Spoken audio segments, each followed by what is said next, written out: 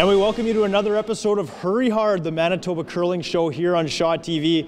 I am your host, Kevin Hirschfield, where today we come to you from the Charleswood Curling Club, the host site of this year's Manitoba Scotties Tournament of Hearts. Now, of course, the games will be played just down the road at the Eric Coy Arena, but this spot is where all the parties and all the social events will be happening. Now, we are actually filming this show in advance, so by the time you're seeing this, the Scotties will be either underway or already over, so you probably know who the winner is or who the team's faring well will be. So we're not going to focus a ton on previewing the tournament. We'll get actually the club's perspective on how they feel the tournament's going to go as well. And we also will talk to a few teams heading into the tournament about their seasons and how they think things are going as well. So all that ahead here on this Hurry Hard. But first, a closer look at our featured club today, the Charleswood. The Charleswood Curling Club first opened its doors in 1946.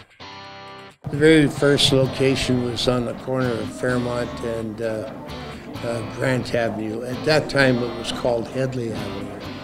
But that club was built all by volunteers. It's 3-sheet of ice. The current 5-sheet club on Grant Avenue officially opened in early 1956. One of the early attractions was an event called the Little Car Bonspiel, where the winners received a brand new car. There was 2 cars they mostly had that would go to the winning team. There was Volkswagens and Datsuns as well. It was a very popular spiel, and there was people that were so thrilled.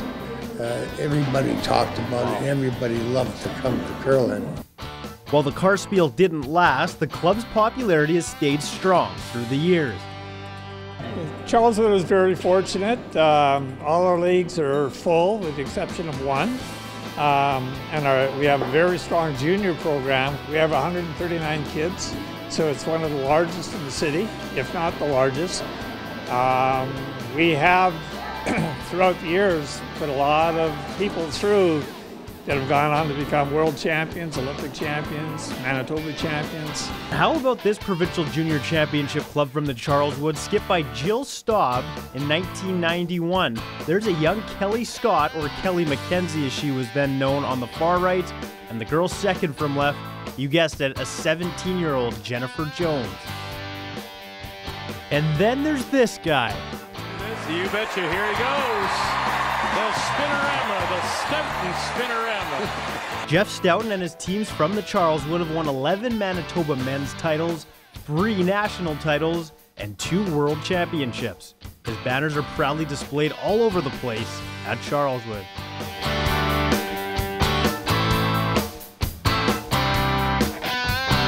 It's a natural draw. People come because they want to see him here. They want to come and meet him. So it does bring people to your club, for sure. And anytime we ask him, he comes out here. He comes out and spends time with our juniors. He ran a clinic just before Christmas to any of our curlers that wanted to come get a few pointers. So yeah, he's quite involved still. A strong history and a bright future at the Charleswood Curling Club. So between the club itself, the amenities, the ice, the atmosphere that you create for the people, that's what brings them here and keeps it strong. Well, you may be watching this episode as the Scotties are just getting underway. If so, great action on the ice all weekend at the Eric Coy Arena, but off the ice as well at the Charleswood Curling Club. Here's Mike Strick from the Scotties Committee with more information. Friday night we have a live band, the Arnold Street Collective, coming in. Free live band at the Charleswood Curling Club, 9 o'clock. Saturday we have the Divers coming in again, live at 9 o'clock again. All weekend we have a stick challenge, so get down for $1, come throw some stick, throw some rocks, see how close you can get to the button. There's also trivia challenges, theme nights each and every night. So lots of things going on over at the Charleswood Curling Club around the games that are going on. CharleswoodCurlingClub.com. Daily passes will be available on there. Also by calling Curl Manitoba. They can get tickets there, or just showing up at the door. That's probably the best place as well. Come and get your tickets. Daily, game passes, youths, all that different stuff is available there. Deb McCrainer, co-chair of this year's tournament, says preparation has been smooth and expects the Charleswood to do well. been a year in the making, and we just pulled it all together, and lots of help to Curl Manitoba. They are huge for us and helped us all along the way. We would like to break even. If we break even, we'll be happy. All we want to do is put on a great event. We know we're going to have great ice. We know we're going to have great curlers over there to entertain us. It is a small community, and when I grew up here, it was like everybody knew everybody, and it kind of the same thing. Everybody kind of stays back here and moves back, and so there's a lot of community oriented. There's a lot of people involved in community centers that we pull from, and the whole club has come together. And a lot of the local businesses as well have supported us tremendously. So there's good support all around in Charleswood, that's for sure. All right, starting our chats with some of Manitoba's top women's curlers, the skip of the 2016 Manitoba Provincial Women's Champions, Kerri Einarson. Kerri, the last time you joined us here on Hurry Hard, you were preparing for another event, the Canadian Mixed Championships. You and your husband went out to Nova Scotia and competed as part of Team Manitoba. Braden Calvert, the skip of that team as well, and you guys ended up winning a silver medal. Now, you've been to Canadian Mixed Championships before. This was your best finish yet, though. How did this one compare to those previous Mixed Championships? Oh, it was really awesome. We had control of that final game, and mine and Braden's rock both picked, and we ended up giving up 4. It was a heartbreaking loss. It was really tough to do that, and especially so late in the game, right? So we didn't really have much of a chance to come back.